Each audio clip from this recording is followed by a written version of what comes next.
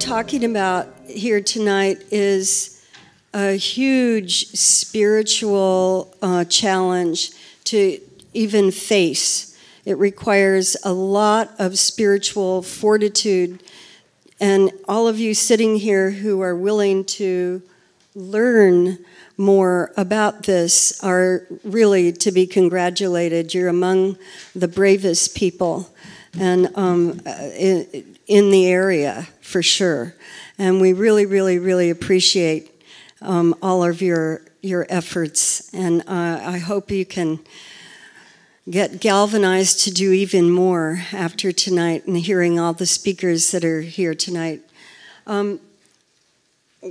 We live along the West Marin coast, and in this beautiful, beautiful state all along the coast will be accumulating more radiation from Fukushima.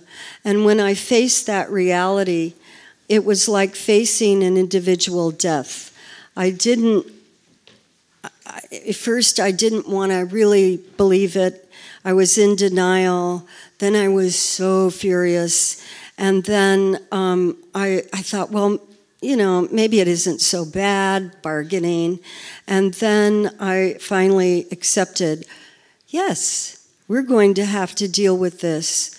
And all the rest of the generations of the human species is going to have to deal with what is going on now at Fukushima.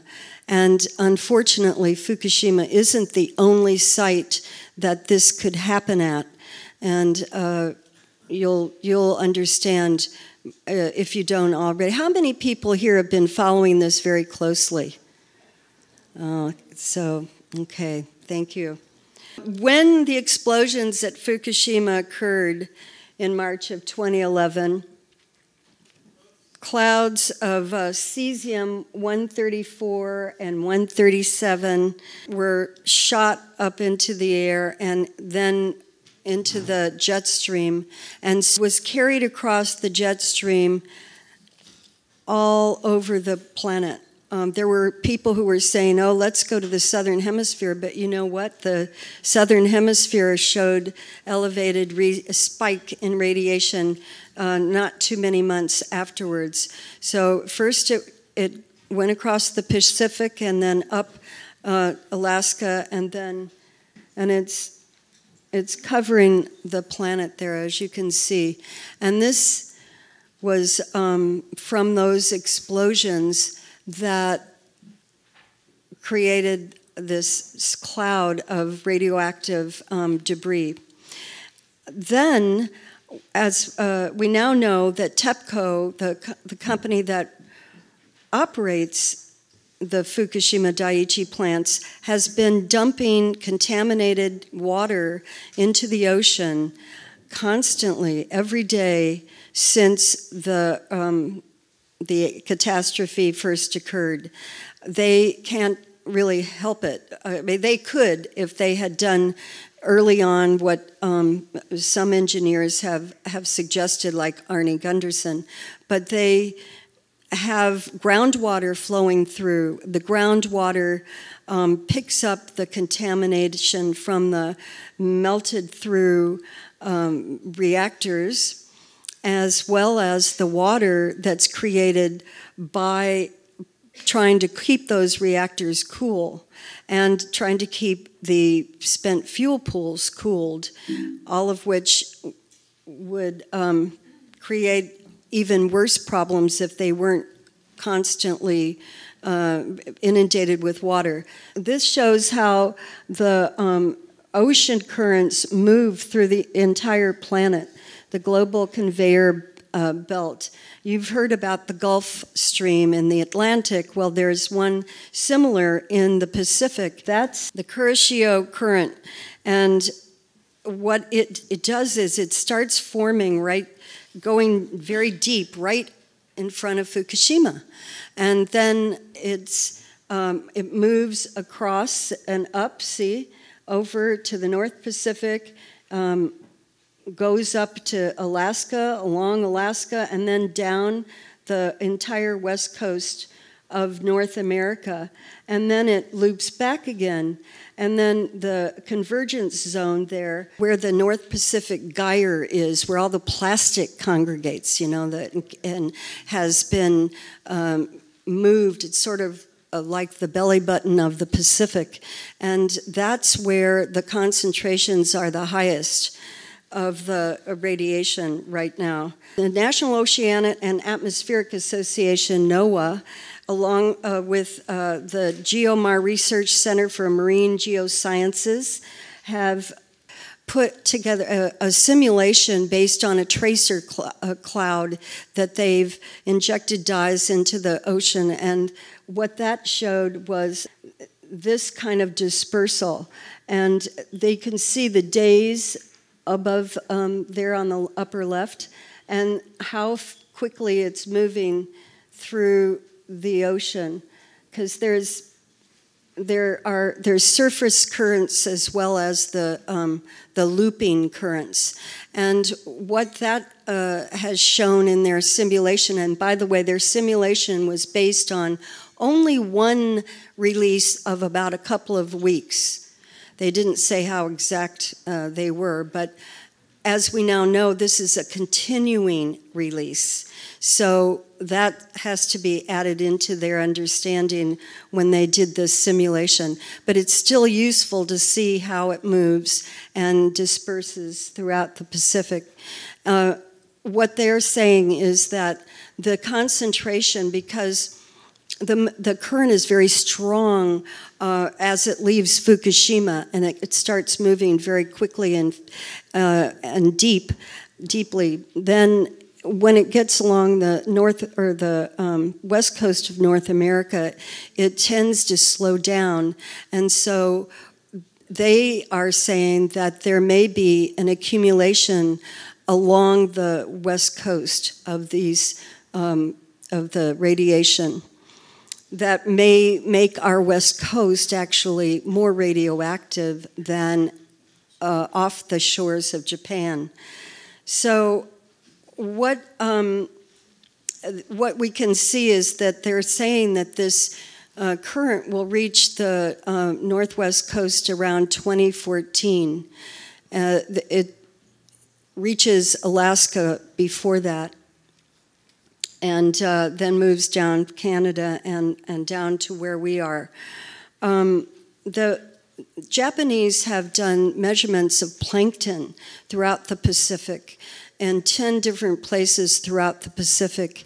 And in every place they tested, there was elevated levels of cesium-134 and 137. The greatest concentrations were in this Pacific gyre area in the center that actually is northeast of Hawaii, I believe. So let's talk about measuring. Shortly after the catastrophe, many of the government radiation monitors that were supposed to protect us from inadvertent exposures were turned off. They in their wisdom, decided that we didn't need to know anymore about what was happening. But what happened was people in some universities measured the kelp off the shore of Long Beach and found that the levels of iodine-131 were elevated immediately after the catastrophe. And bluefin tuna, which are migratory fish that actually spawn next to offshore in the Fukushima area, did have cesium. And they were surprised about that because cesium can be excreted from the body, but the fish actually still had measurable levels of cesium in their flesh by the time they got to the West Coast, where they were caught and checked.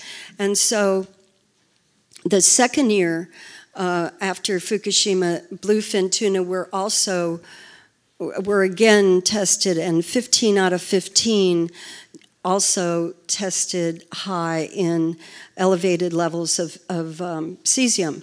But the scientists who measured that said, oh, not to worry, those levels are below our level of concern here in the United States. However, the United States permissible levels of radiation, the guidelines are 1,200 becquerels per kilogram, which is among the highest in the world.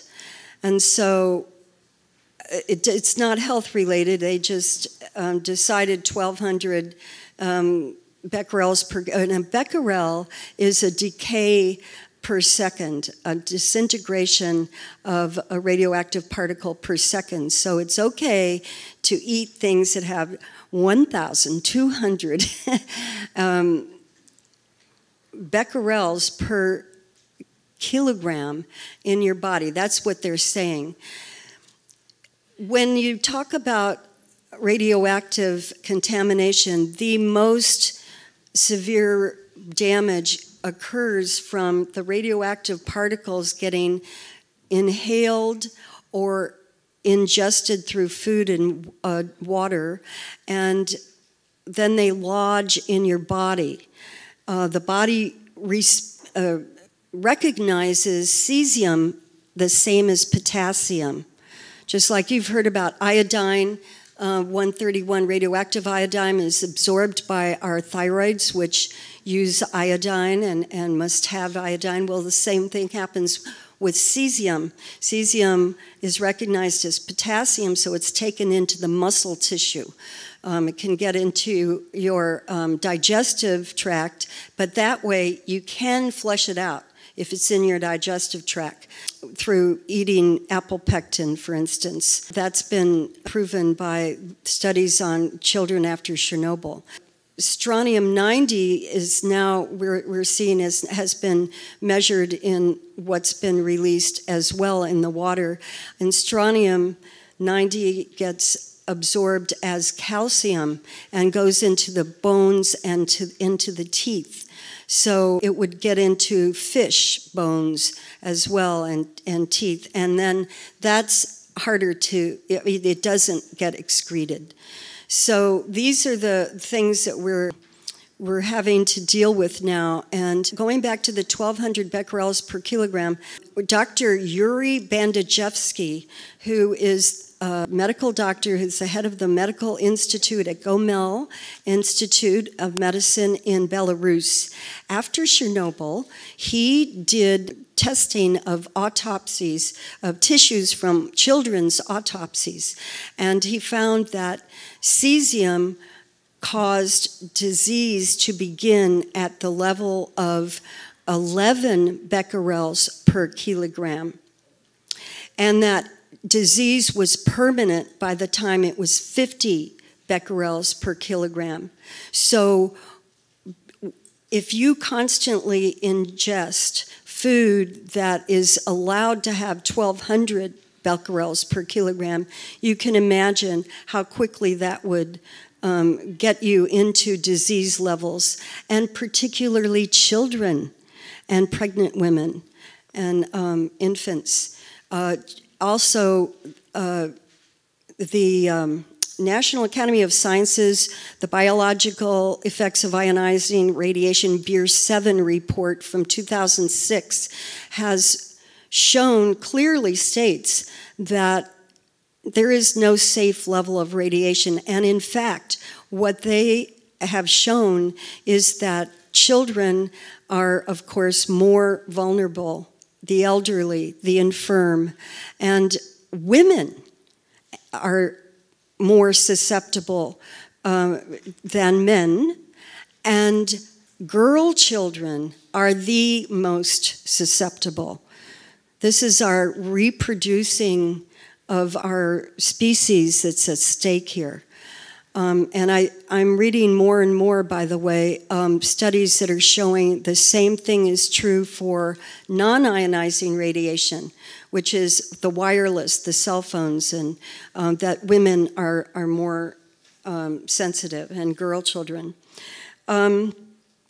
So what we, one more fact about that, when you ingest that radioactive particle, then this is different, you know, from X-rays, by the way. That just goes through. Those are waves. Gamma radiation, just waves. But if you have a particle of radiation, which is a heavy metal, it can lodge inside you and stay there forever, irradiating the cells right next to it, which, you know, is the way the body is affected. And then they tend to go into the organs, the lungs, the heart, the pancreas, the liver, etc., to cause problems. So what to do?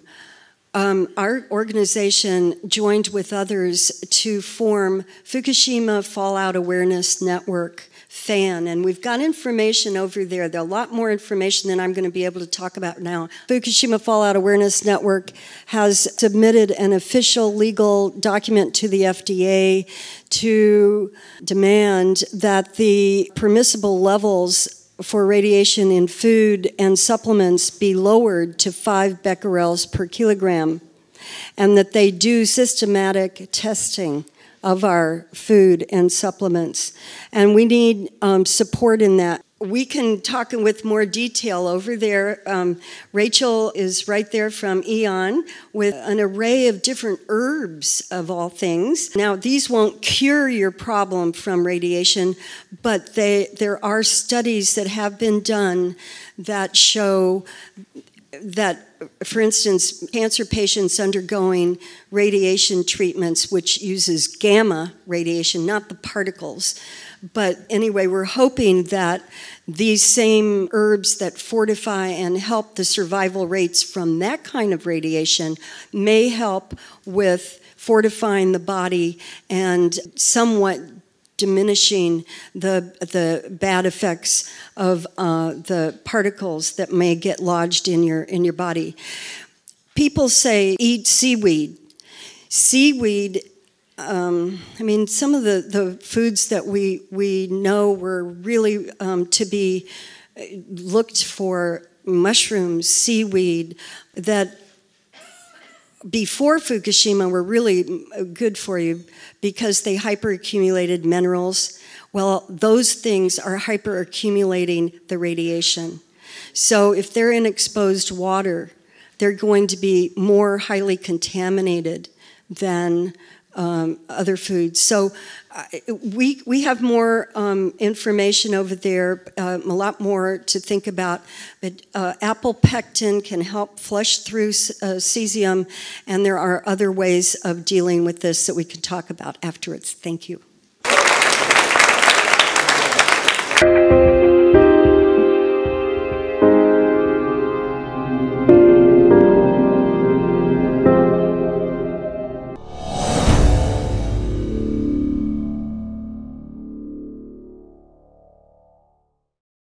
We need to get subscribed and get this unity stronger and beat YouTube at their own game.